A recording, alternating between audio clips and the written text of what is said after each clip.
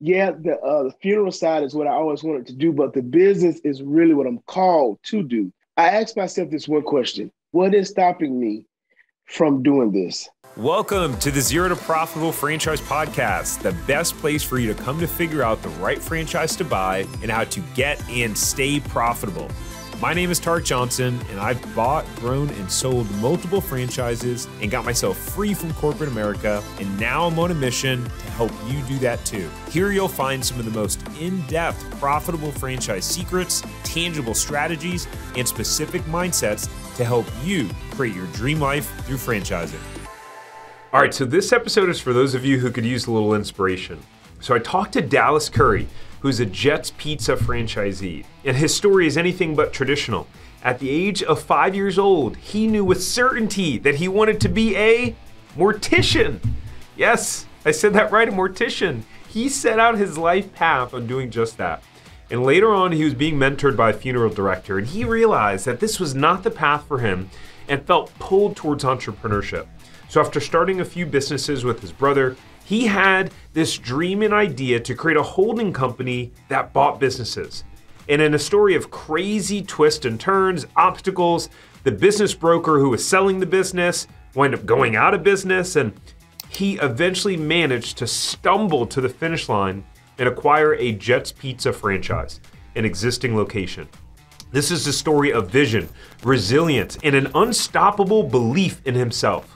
We discuss how he funded his business, how he negotiated the purchase of the resale franchise, almost got turned down for the lease, and what it's like being a franchisee. It just shows you that if you truly put your mind to your goal and commit to even the toughest of circumstances cannot stop you. Now, this episode is not sponsored by anyone, so if you're wanting to buy a franchise in the next 12 months, you should check out my free franchise masterclass at buyaprofitablefranchise.com.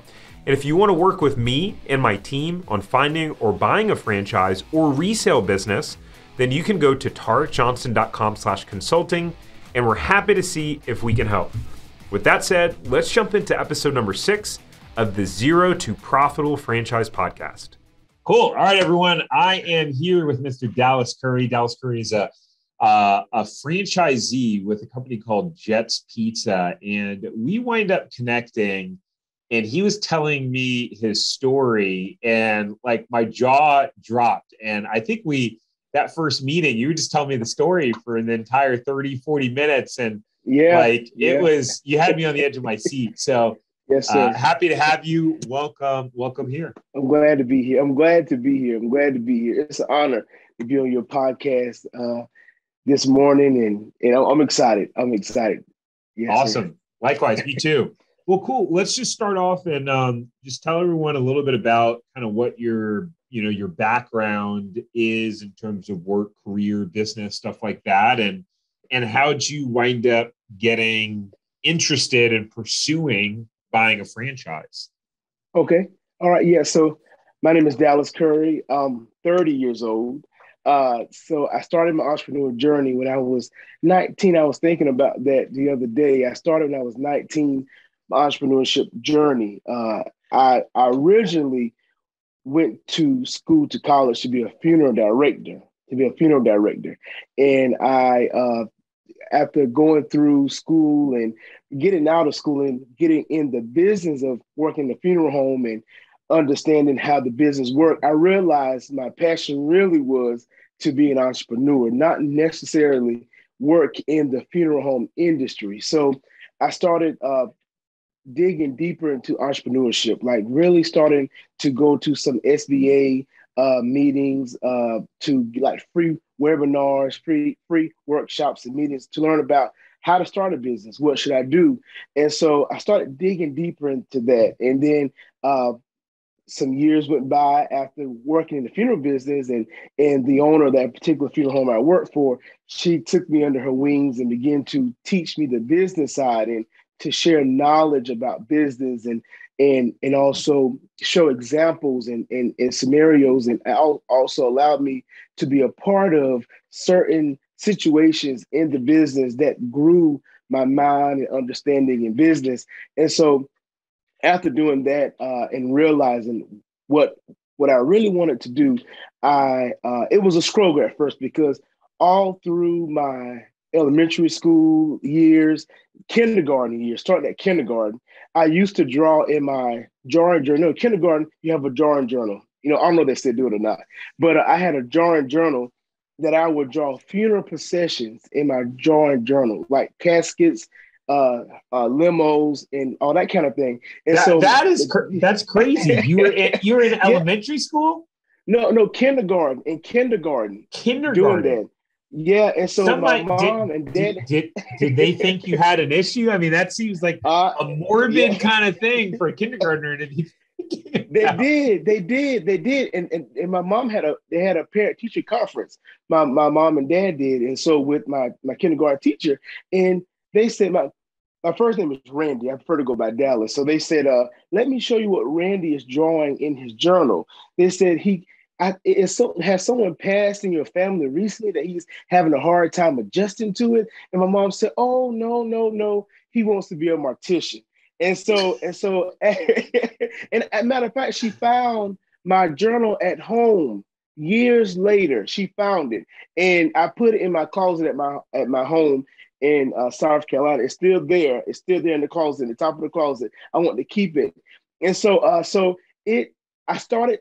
So all through my grade school years, whenever people would ask, or teachers would ask the students, "What should be when you grow up?" I would always say a mortician.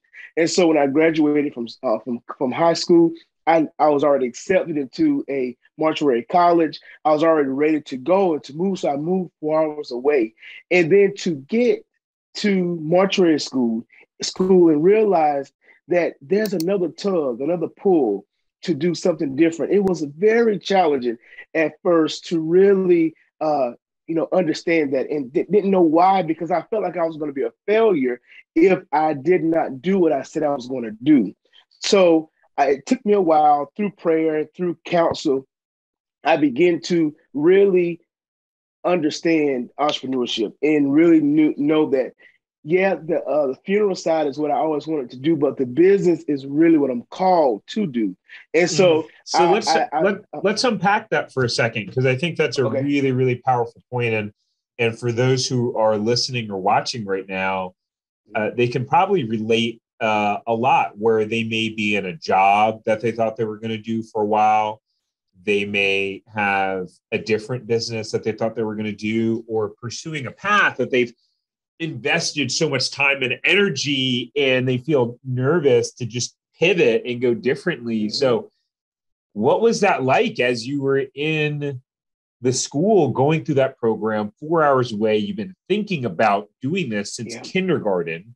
So for over a decade. So what was that inner tug like, and how were you able to come out the other side and figure out that, all right, I'm going to pursue my entrepreneurial dreams? Yeah. So the tug was really hard. I mean, like, I would go home, like some individuals who work their 9-to-5 job will go home and be like, man, I know it's more. And man, I know I want to spend more time in the side business. I want to make it my full-time business. And what I would do, I would go home and I would keep saying, I know that I want to do funeral service, but it's something about business that keep pulling me. And I kept like praying about it, like for direction. And one Sunday I was in our church service on a Sunday, and my pastors had called me out, and they was like, they gave me a word to let me know that entrepreneurship is where I'm supposed to be. And when they told me that, at the time they didn't know or wasn't aware of what I was dealing with internally. And so for me, Sunday mornings are being like I live here in Georgia, where I'm a Christian here. Anywhere I'm a Christian, but I live my church here in Georgia. What I'm trying to say, my church here in Georgia, that's I'm a part of. They did have no idea that I was having that particular tug of war inside of me about trying to decide what career path to take. And when they gave me that instruction that God said I am an entrepreneur and that I will, own businesses, I would teach entrepreneurship. And when they said that, it just unleashed and released me from that tug of war. And I knew, and then things began to happen. And so at that time, I think it was the end of the year or going to the beginning of the new year, because we're like on this fast, a lot of different religions does fast at the beginning of the year.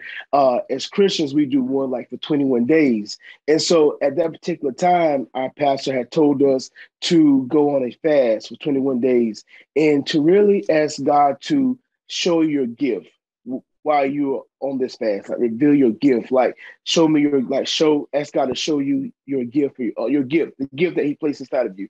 And I did that. And my brother as well, because now he's going to come into the picture of this part of my journey.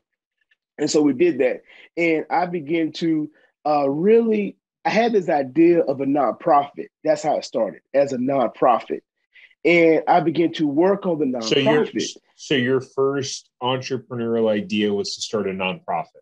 Is that? Yes, okay. Yes. That was the first entrepreneur idea, to start a nonprofit. And while in the process of identifying what we were going to do, what service, how it was going to cater to the community, my brother is a creative. He's creative. So he designs jewelry. He's a wardrobe stylist. And he, at the time, we remember we both on a 21-day fast, praying about our gifts. And he began to realize, he remembered how he would make jewelry with my mom. My mom would buy jewelry from like different department stores. And sometimes she shop off the clearance rack. So sometimes it won't have the earrings to go with it. So she'll buy two of the same necklaces, and she would break them apart, and she would make the earrings to match the necklace. And so my brother remembered his journey, he would help her make it. So he began to make handcrafted jewelry. And so what I realized then, I need to marry the business side to his creative side, because he's creative, but he didn't understand business. So we say, you know what? Let's create this business called D. Raymond Collection. Let's create this business. I will handle all the business stuff, and you would just do the designing.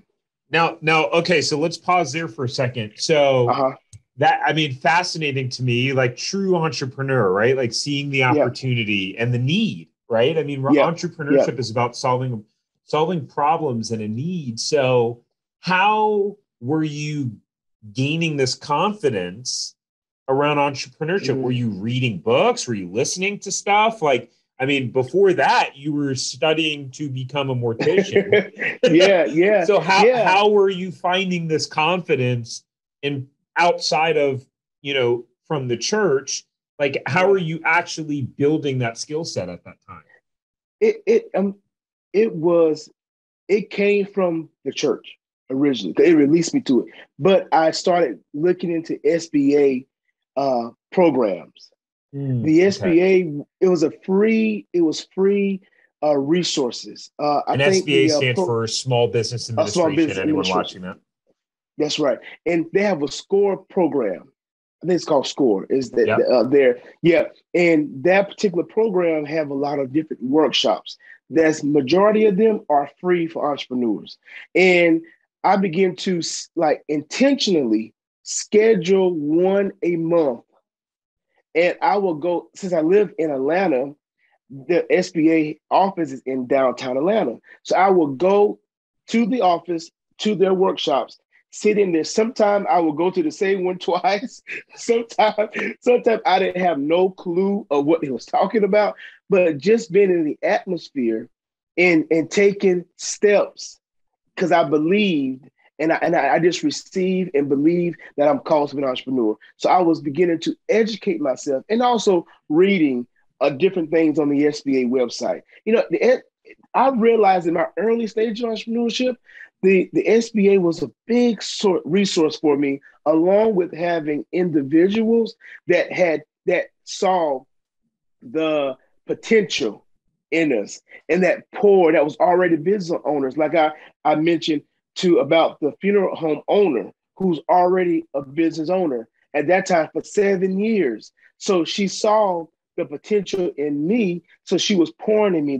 Then I we'll meet someone else somewhere else, and they'll be like as we started doing jewelry, my brother started started selling it in a local boutique in Atlanta, and a customer came in there. She loved the jewelry, and she had a business, a consulting business. And then she started pouring into us. She started giving us information and resources and said, "Hey, are you all incorporated?" At the time, we incorporated, but I incorporated not the proper way. And so she began to like show us things like how to do that. So that's those things. Those are the things I was doing during that time to really, you know, bring it up, like really grow my entrepreneurship knowledge about business and those type of things.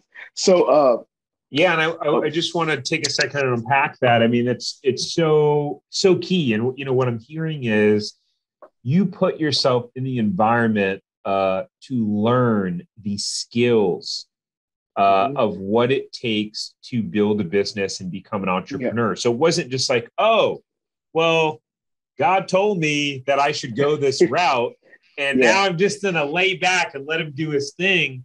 Like you proactively went out there to pursue that and to learn about that. And so that's really key for anyone watching. One of the phrases that I say often is knowledge is not power. Applied knowledge is power. That's right. And at the end of the day, you got to go out there and take the knowledge, which you were doing, going to those SBA classes, and then you started to apply it by going, let me start this jewelry business with my brother. And so you were actually applying it and implementing it. And then lo and behold, when you take action and you apply it, all of a sudden the resources and help that you need comes to you. Exactly. And at the time, and my brother was actually working for Nordstrom. And he was working for Nordstrom, and I was working in the funeral home industry at a funeral home. And my brother had got fired from his job. And both of him and I was roommates. And so my mom had called one day, and I was home, and she knew my brother should be at work at that particular time. So she called and she was like, "Hey, having conversations." And she said, "Darius home?" I was like, "Yeah, he's home." But I wasn't telling her. And she was like, "Oh, I got this email from department stores. It was in my spam." She said, "And they said they're looking for Southern designers that live in the Southern footprints, like Southern states." And she said, "I'm gonna send it over to y'all. And Dallas, look into it and see if y'all can apply for it." So I said, "Okay." The application was easy as 1, 2, 3. And I went and applied to that, I applied to it. Now, mind you, I have been going to SBA meetings and doing those different things. And one of the things that I was working on and getting the LLC established, getting us like a legit business, LLC and a business bank account, getting those things established. So I was in the process of working on that as well. It doesn't take long, but I was on the process. I'm learning. So I was in the process of setting it up. So when she sent it to me, they asked for our LLC information. And so we did that. And we also did a product photo shoot. So did a product photo shoot, attach all these pictures to the application, sent it in. And it was 300 people that applied to this competition. Okay. 300 applied. And they narrowed it down to about, God, I can't remember. They narrowed down, I want to say probably about 80 people or so, or less than that. And with the number they narrowed it down to, they wanted those individuals to come and do a 10-minute presentation in front of a panel of buyers for department stores. Ooh. Now, remember, we are young guys. We're young guys. At that time, we had to be probably, I said 19, but I want to say I had to be either 17 or 18 at that time. We were young. No, we were 19. We were 19. Yes, we were. I was 19. He was 18 because he's a year younger than me. So he was 18, I was 19. And so we so doing that, I remember I applied, we get the email, we were part of the finalist group. We get the email, we part of the finalists. We got to go now to Charlotte, North Carolina to do our 10-minute presentation to talk about why our jewelry should be sold in vet department stores. So here go me. I go back to prayer. I'm like, okay, God, you got to give me a winning strategy. You got to give me a winning strategy. You got to give me a winning strategy. I just kept saying every morning, I'm like, a winning strategy, winning strategy. And I started praying about a winning strategy. So this idea came in my head to create this line called Be Inspired by D. Raymond. And it's D.Ramont. So it's D. Raymond. D. Raymond, period, D. Raymond. So I went and started doing research about Be Inspired by D. Raymond. Like, what does that mean? What is it? And so what came to me was create jewelry, individual pieces of jewelry. Well, I didn't create them. My brother created them and name them inspirational names and find the color stone or colors that represent those inspirational names and then name the jewelry pieces those names. And so we did that. And I did a 10-minute presentation. And I did my research about Belk, about how it was founded by two brothers and how their sons now run the company. They don't run anymore, but was running that company. And I put all that into my presentation. And don't you know, we won. We was one of the 20 people that won that competition. Wow. And my brother was the only guy in the competition that won that year. And so our jewelry was sold in about, oh God, this was in 2000 and not 18, I think 13. Yeah, 2013, I think this happened. And we sold in, how many stores we had? We had South Carolina, we had Charlotte, we had Birmingham, Alabama. We had four stores across the U.S.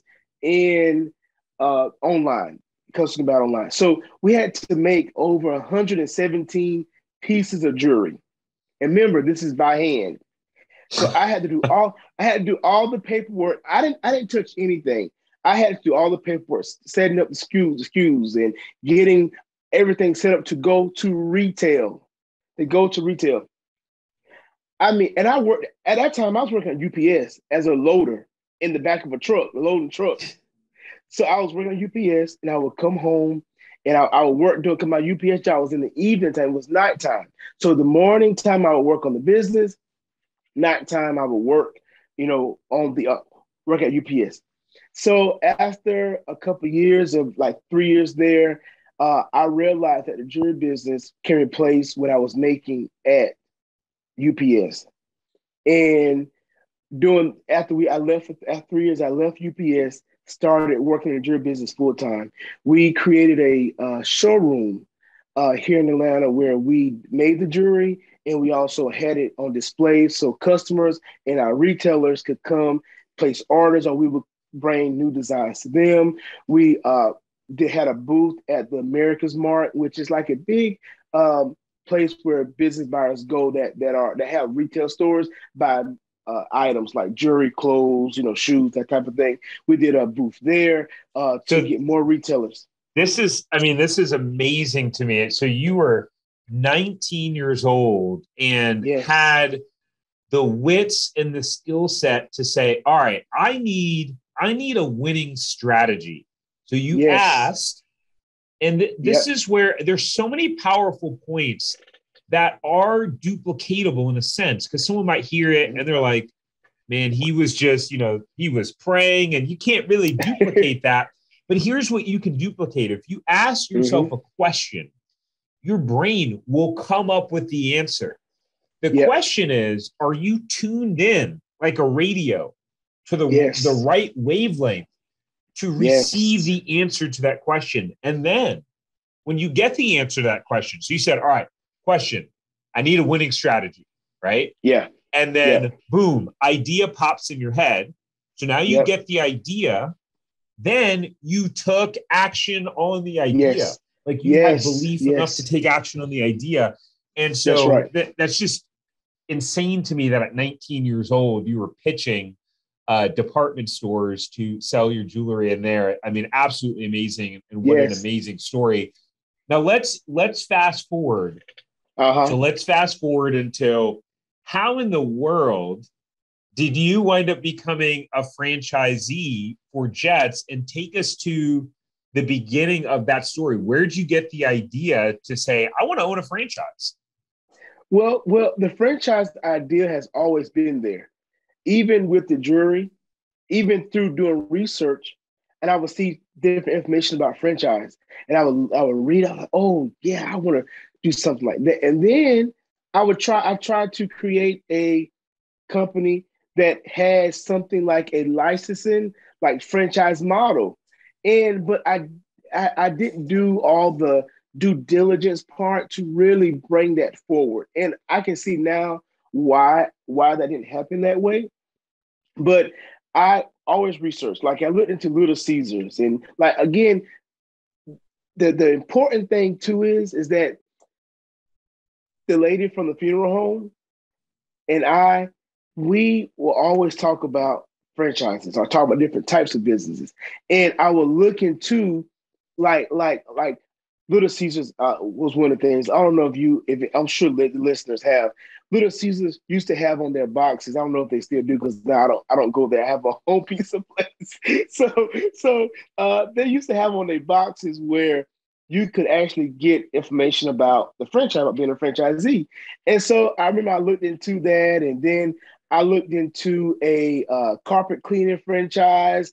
They sent me over the package for me to like learn more about the company. And to fast forward to what made me make this decision of jumping into it was this. I asked myself this one question. What's stopping me? What is stopping me from doing this? Like, I really sat with that. Like, what's stopping me from acquiring this business? Or what's stopping me from moving into this franchise or really jumping in? And when I realized nothing was stopping me, I just needed to, like you mentioned a few moments ago, that the resource started coming. So when I made the decision to do it and to say to myself, what stopped me, to answer myself back and said, nothing is stopping you, the resources started coming. I had a conversation with my mom and my brother together, and I said, hey, we got to get this franchise, or we got to buy this particular business, which is a franchise. And we had a meeting. I did all the due diligence, all the work, due diligence part of this. What I'm saying when I say due diligence, the research of what type of franchise it is, how much it costs to get into it or to acquire this particular store. And I had a meeting with them, a meeting before dinner, because I want us to meet first and eat and make us happy if it didn't go good. so I said, before we eat, let's have this meeting. So I typed up this paper. I still have it. Typed this paper up, and I went down the list. And my mom is the person who was going to be the financer of it. So I needed the finances to get it going, but I had the idea, but I needed finances. So I went to her. I said, "This is what it's going to be. This is what I know so far. This is what I have gotten already from the broker and from the broker at that time." And she said, okay. She said, well, go to the next step. And I said, go to the next step. So I was so excited. I couldn't even enjoy my dinner because I was too excited. And so I went to the next step, and we started. Hold on. So let's pause it. Let's pause there for a second. So one, just to clarify, you bought an existing location, right? Yes. You bought an existing location, which is amazing. And the fact that you went through that entire process, because sometimes an existing location can be a little bit more complex because you're dealing with negotiating and the purchase agreement, and you don't necessarily have someone hand holding you through the process, whereas you might if you're getting a new location. It's something that I have a few clients that I've worked with and helped them buy existing locations, and it's been a fun process. But you said a really important point there, which is, for those of you who are watching or listening right now, sometimes you think you have to have all the answers, and so because you don't have all the answers or have all the steps figured out, you're not taking action and you're not doing anything and moving on to the next step. The reality is, once you make a decision, once you decide, and once you start taking action and steps, then the path starts to reveal itself to you step by step. Yes. But it's like That's the right. Martin Luther King quote, which is, you don't have to see the whole staircase. Take the first step in faith. And that's right. so hard for people. I look back at my career and my entrepreneurial evolution, and it's been a lot of taking very faithful steps, taking the step, not seeing the other one out there, and then all of a sudden at the last second, it appears and my foot plants firmly on the ground. And some people might go, well, I don't have a family member, my parents don't have money, blah, blah, blah, blah, blah, blah, blah, blah, blah. Excuses. The resources are out there. How resourceful are you? That's right.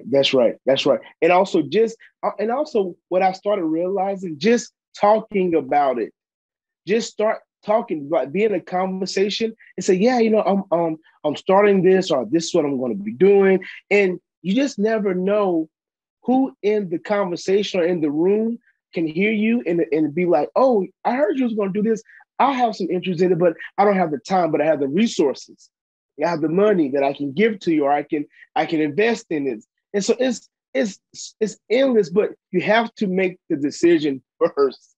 That's the bottom line. Make the decision first and make the first step of faith, and don't try to figure out the whole thing.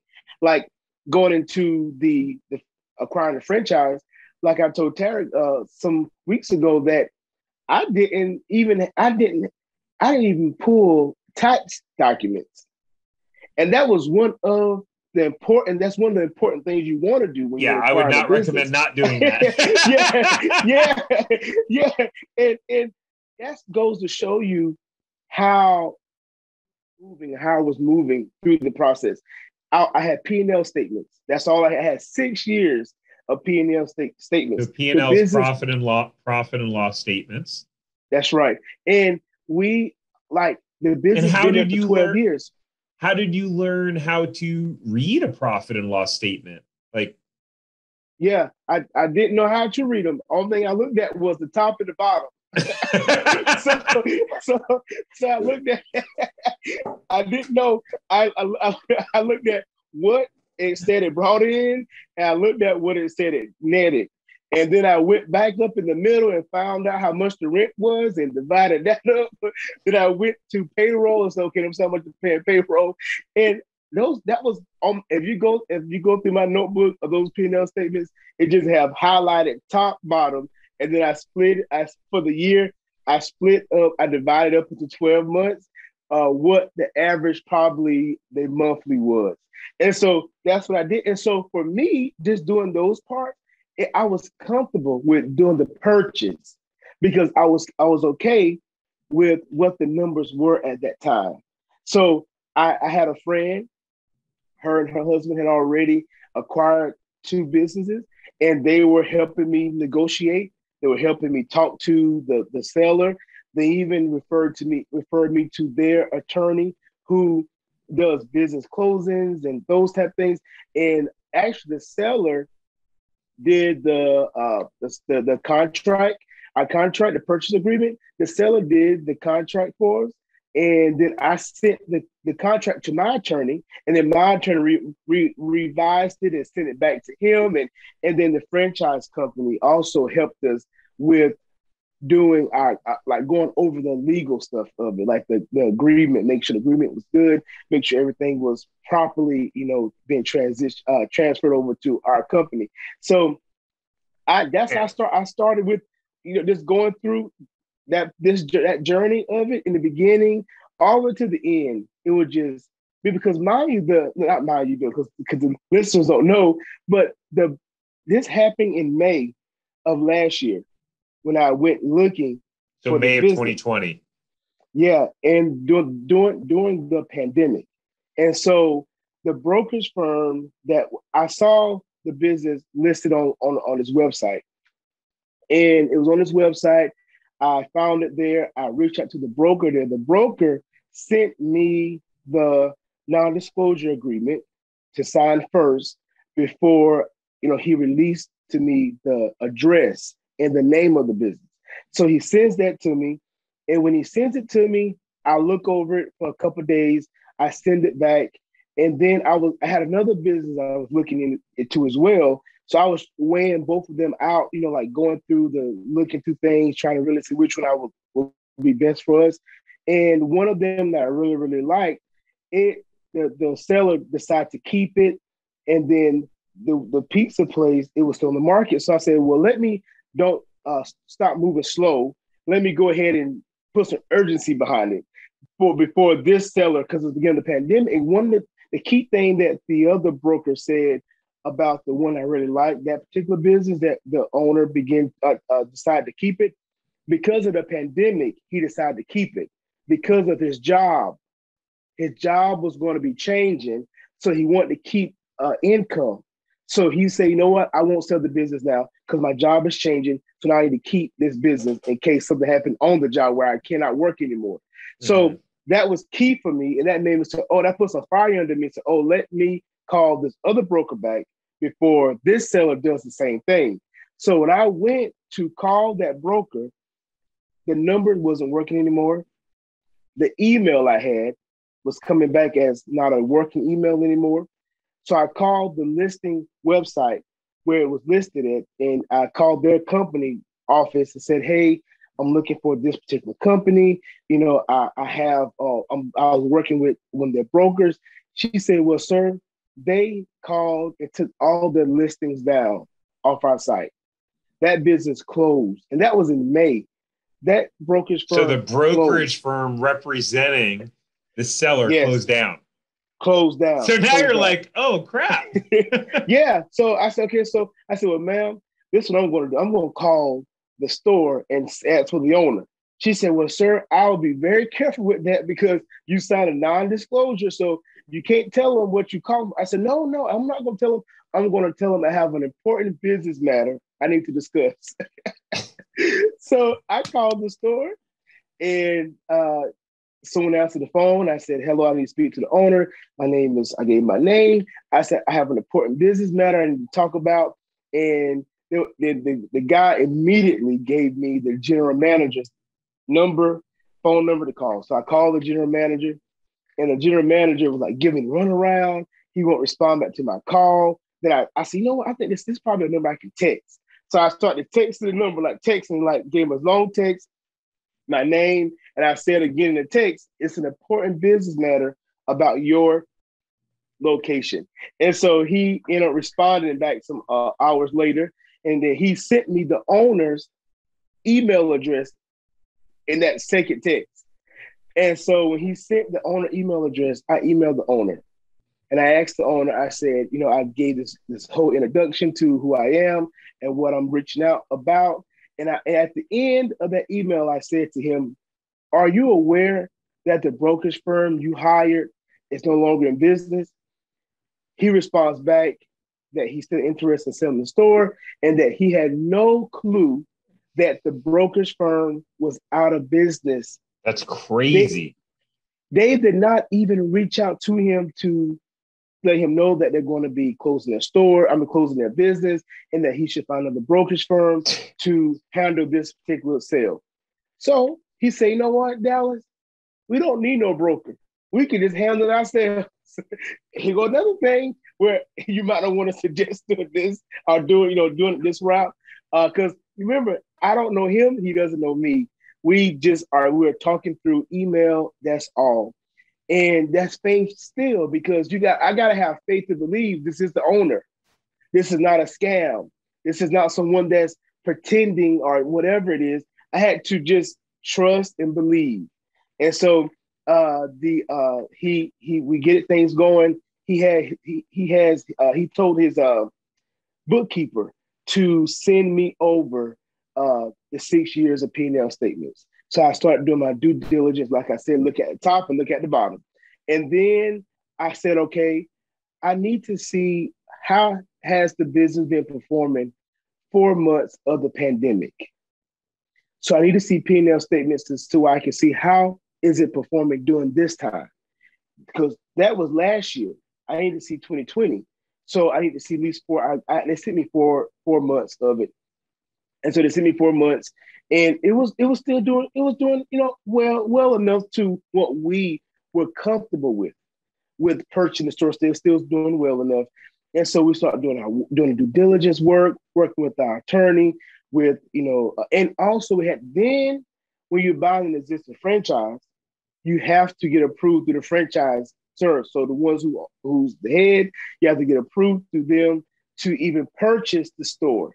Correct. So even though the seller want to sell it, it's a franchise, but you got to get approved by the landlord. That's right. And that's going to be another something that's going to be a big deal when you get it depends on who you're leasing from. So if it's a big corporation, it's going to be a lot of work. But we got approved through the front. We had to send everything over to them, all your financials, every background, everything that you own, everything that's a part of you are associated with your name. You're going to have to send it to them because you got to show them you have this particular amount of liquid or network worth that you can afford to take to afford this business. So we did all of that. My mom and I did all of it together because she wanted to be a part of the journey as well. She was excited about it. So we did it. We did all the work together. I did most of the work. She just provided documents that I needed, but I did most of the work. I did all the work for that part. And then, and so we did that. We got approved. And then now it's time to go to training. Well, let me wind back. Now we got to negotiate because we got approved now. So that means we are moving. So we got to start sending we got to send some money that's some earnest money to be like, not earnest money. What's the money you put down to an escrow, like the escrow deposit. Yeah. And I heard you say too on YouTube about, having like getting one of those yourself and putting the money there yourself. And I didn't do that. I went to the bank and got a cashier's check and sent it to the seller. So this journey, it was all faith. Because I sent it to the seller, I wouldn't get a cashier's check for that, which I don't recommend. I mean, it worked out for him, and kudos to taking action. It just shows, sometimes you can do it ugly, you can do it sloppy. It doesn't have to be perfect. When I coach people, it's all about making sure that you're protecting yourself and putting yourself in the best position possible. And but either way it worked out. Lesson learned: next time use an escrow company. Next time I'm going to do that because we're not negotiating. So we end up negotiating. Well, we already had negotiated, and that's when I sent the money because we had to negotiate, and he didn't want to budge, and I kept having to go back and forth. And this is something key too for us. That was key for us is that the brokerage was out.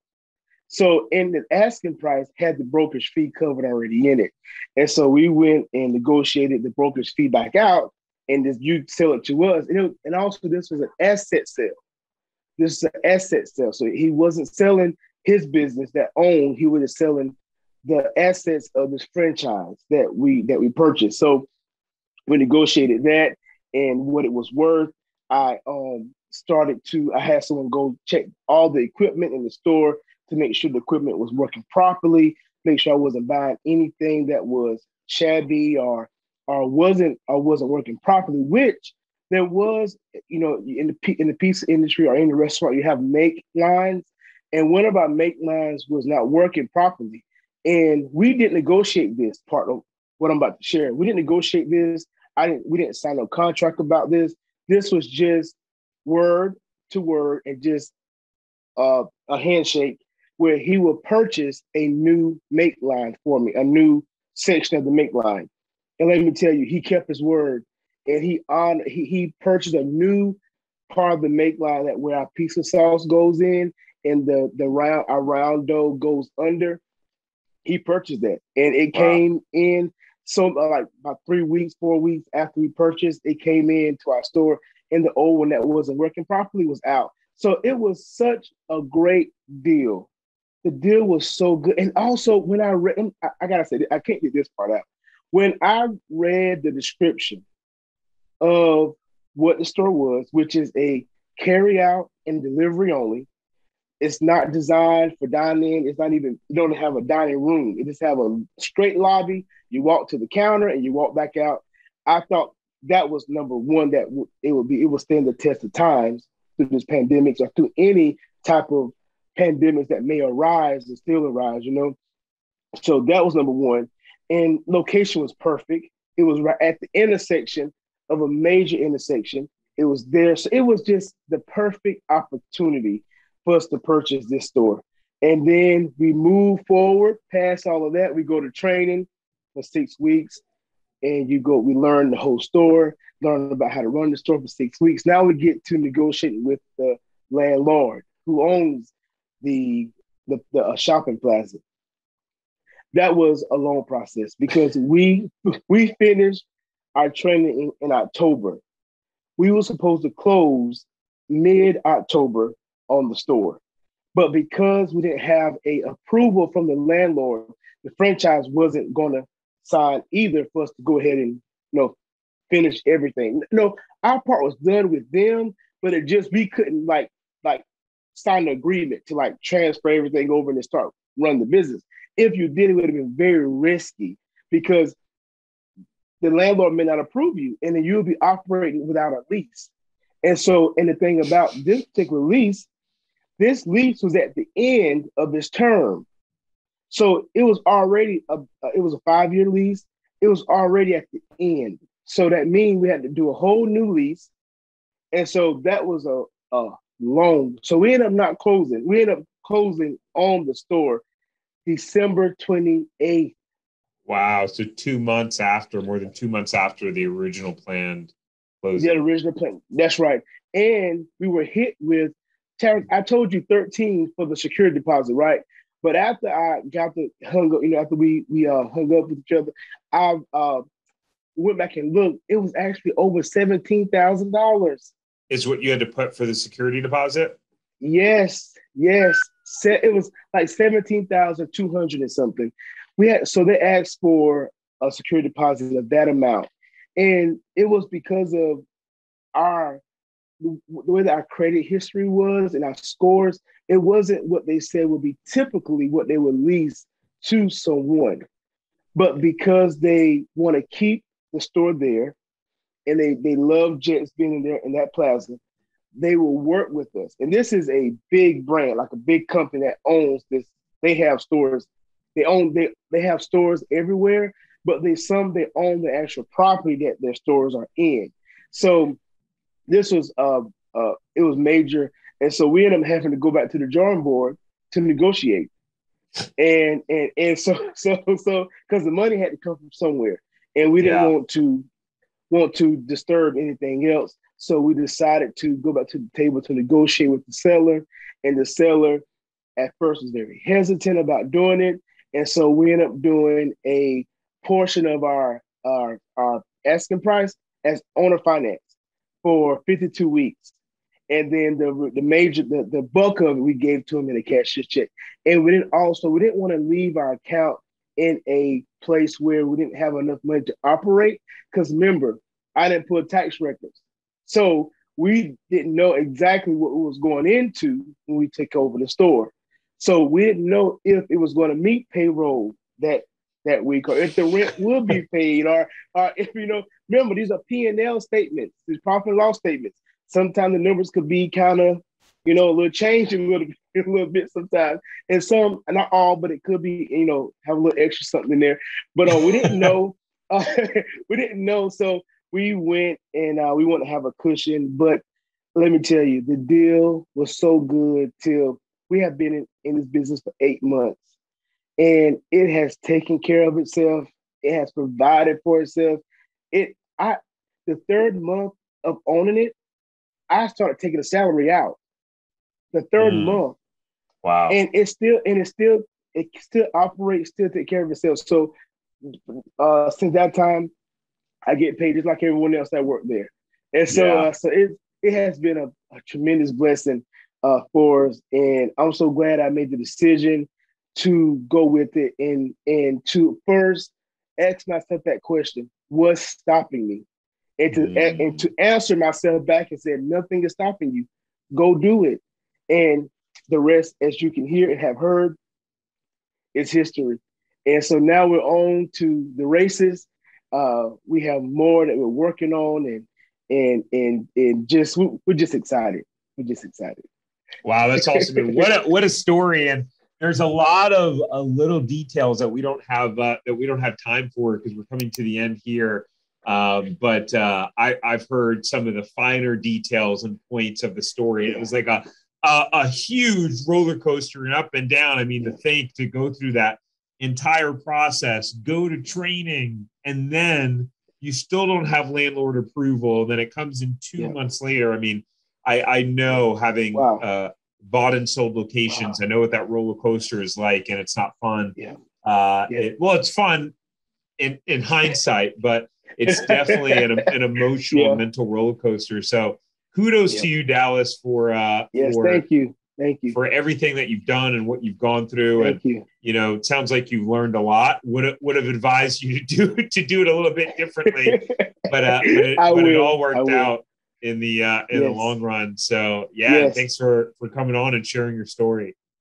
Oh yes, it's an honor. It's such an honor. I'm so excited to share my story, and my prayers that the listeners would, the ones that are transitioning and are on the journey currently, this would build their faith to step out on faith and continue to make faith steps along the way, and don't give up on it. If you want to do it, go for it. If you can imagine it, if you can see it, you got to go get it. You got to go get it because it's yours. If you can see it, like my grandma told me, she said, God didn't put it in your mind.